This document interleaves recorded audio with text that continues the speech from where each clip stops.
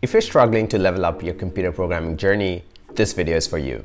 In this video, I'll share my top tips to survive coding as a beginner. Like you, I had no experience in programming when I started my school year at Stanford in 2018. But over the 4 years, I learned some things that work well as beginners and some things that are terrible. So if you want to find those out, stick until the end. Hi, if you're new to the channel, my name is Srijon and I love making videos about education, technology, and entrepreneurship. So if those things interest you, smash that subscribe button. Let's start with some background of my experience as a beginner in programming. I started coding in 2018 in university. I had no high school experience prior to that. And I did not even want to be an engineer when I was in high school. I used to read one book every week, and I would read stuff from economics, sociology, a lot of books that are really meant for perhaps an economics major. So I thought I'd be an economics major. But when I came to university, I took my first computer science class, and even though I struggled a lot, I really loved that process of building something from scratch, how line by line you make a function, and then functions make something beautiful like a website or a game. And that process sparked a lot of joy in me. And I thought that sure, why not give this a try? But it was not easy, it was very difficult. I remember debugging for hours and hours.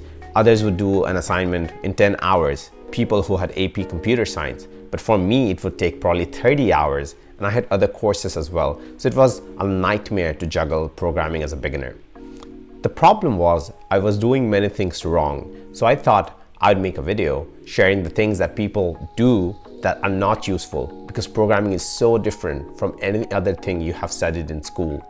My first advice is to focus on concepts over languages. The classic beginner mistake is to start learning languages. They would learn JavaScript, they'd learn Python, they'd learn C++, and they'd go from this and that. That's a terrible mistake, and that's something I did as well. My first course was in Java, my second course was in C++, and even though I couldn't choose that, I wish I had stuck to one language in my first year. And this is why. Programming languages are not like English and Bangla. They are really related to each other. They're logical components. So if you learn one language really well, it takes a maximum of 2 weeks to become intermediate at a second language. So if you learn Python really well, you can pick up something like Java or C++ within 2 weeks. Heck, you can make a to-do list app in any language and perhaps pick it up quite fast, at least to a medium extent, to the point where you would get an internship with that language. So what you really should learn is fundamentals. What are these fundamentals? Things like for loops, things like algorithms, things like hash maps. These help you build more complex things. You should really think of learning to coding as a beginner as learning pieces of a puzzle.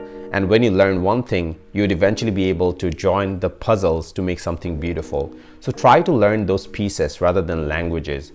Try to learn fundamentals like the things I mentioned instead of learning 3 different languages in your first year. So the first big thing I would say is for your first year, just practice with one language. Choose Python or JavaScript, something simple, and just practice with that. You don't need to experiment with other languages, because if you are trying to learn new syntax along with a new language, that's going to be really hard. So just try to build projects with that one language. My second advice is to focus on quantity of problems more than the quality of problems. Most people try to do really hard problems when they start. Either they want to make a really complex project or they want to do something that has never been done before. The problem is when you're a beginner, you don't have the skills to do all of those things. So if you try to do something really hard, you are going to get demotivated very soon. So it's really important to do something that is difficult but is achievable. So I would really recommend try to do more easy and medium problems than really difficult problems.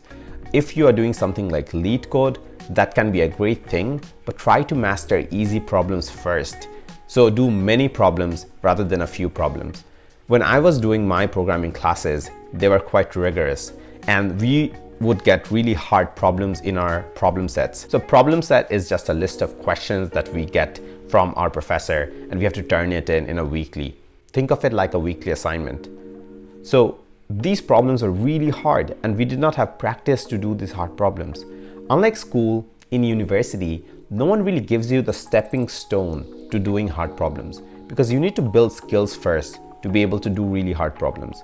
And I struggle really hard to get problems that were easy that would help me build skills so that eventually I'll be able to tackle the hard problem in the problem set. So my recommendation, particularly for data structures, would be try to do easy problems on a data structure on something like LeetCode or Code Academy. So if you're learning hash maps for the first time, do 10 easy questions the day you see hash maps. Have an open book, use the internet, use all the resources, but do 10 easy questions on your own. And then look at your problem set, because then you'll get skills to do the problem set. That practice will help you more efficient in the problem set. The third tip is to not be stuck. The easiest thing to do is to just hammer your head on the computer screen, shouting at the computer, why does my code not run? Because you don't have the skills to debug. So when your code doesn't run, there's a problem. We call it a bug in computer science. And a bug is basically something you have to fix. The reason why it's called a bug is also interesting. In the 1960s, there used to be large computers where you would have manual cards, where you would put punch cards, and that's how the programming computations were done on literal cards. And there was an insect in one of the machines, which is why it didn't run. So it was called a bug. So similarly, now you have these hypothetical software bugs that are really hard to solve, and you can be stuck on them for hours. If you're doing an assignment, you're not trying to master that assignment or be the best person in the world to do that assignment. You're just trying to learn that material in the shortest possible time so that you can learn something else. So I would place a really high premium on my time, and I would try to get unstuck as soon as possible. So my hard deadline was, if I'm stuck on something for more than 15 minutes, I'll at least consult the internet. I'll Google, I'll ask ChatGPT, I'll ask someone in email, or I'll send them a message. I'll do something. If I'm stuck on a problem for more than 30 minutes, I'll really try to get a real person on this. So it can be a friend, it can be my roommate, it can be a mentor, really anyone who can actually look at what I have. If you have office hours in your school, try to go to those office hours. The key is to do things fast. So if you go to these office hours, you'll be able to do an assignment in half the time than it would take you otherwise. And time is valuable. Have fun with your friends, do more programming problems, do whatever you want, but try to save time. My fourth tip is to have a bias towards projects. As a beginner, people will just throw these classical theory knowledge at you. At school, you will do classes in data structures, then perhaps algorithms and analysis, then perhaps computer systems. You will get a little flavor of many different things. The problem with that is it's demotivating. These things are boring, and we have better ways of doing things. Now, I'm not saying these things are not useful. They're really useful for cutting edge stuff, but they're not useful for 95% of people for the 95% of things they want to do, like making a website or making an app. So my recommendation would be to do projects as soon as possible, because otherwise you'll feel demotivated. You'll feel you're learning all this theory. What is this useful for? I still remember the first time I fell in love with programming is when I actually did a project on my own. And that was the moment where I realized this joy of creation, and it was a beautiful moment. I think that is something everyone should experience as soon as possible in their programming journey. That's why I recommend this to everyone. If you're doing classes at a university, you'd probably do classes in sequence like me. So my first class was CS 106A, Introduction to Programming. My second class was CS 106B, Introduction to Data Structures and Algorithms. My third class was CS 107, where you learn computer systems and binary math and assembly language, and that stuff was really boring.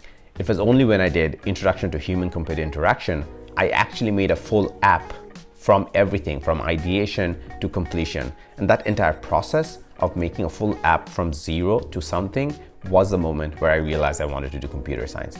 So try to do projects as soon as possible. Otherwise, you'll get bored of all the theory. And to do projects, I recommend taking some applied classes. So try to take a class on website development or web development. Try to take a class on React if possible, because that's really popular these days. If you want to be into data science or you like learning about machine learning, then try to do a class with Python. So that's how you build and slowly go towards more harder classes. Lastly, put community first when it comes to learning. Learning should be a collaborative process. You should learn with your friends, you should learn with other people, and you should teach them as you learn from them.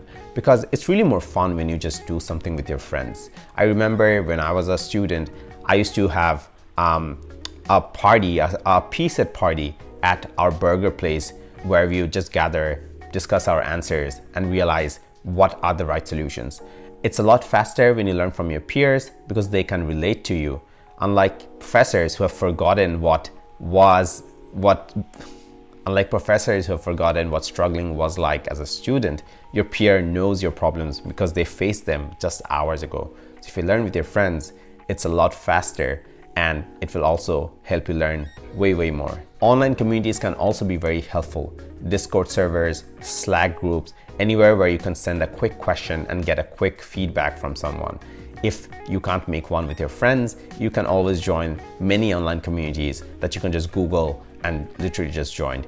You can post your questions on things like Stack Overflow, or ChatGPT is a sparring partner for ideas. I consider talking with ChatGPT like almost learning with a friend, because it kind of can understand context and then tell you great feedback. So that's something I'd also recommend. Another thing you can do is pair programming. You can work with another friend and both of you can program it together. The way usually it works is you get a function and you think that how this should be built, you make a design, and then you program together. One person programs and another person tries to pick the bug in the program. So pair programming is also a very effective way. This also helps you to learn to read other people's code or to collaborate as an engineer. So that is something definitely worth trying in your personal projects. Finally, the mindset. Programming is supposed to be hard. It's not natural. It's not something that monkeys or other animals do. So this is a learned skill, and with time you can learn it. You can get better at it. So I think it's important to enjoy the journey more than the destination. Celebrate every small goal or growth you have. When you do your first assignment, give yourself a cookie, like you came really far. And I think it's really important to enjoy your journey, because otherwise your struggles will feel like pain. When you enjoy the journey, your struggles feel like growth. And I think that's the mindset we should all be going for. If you stuck until this point, thank you.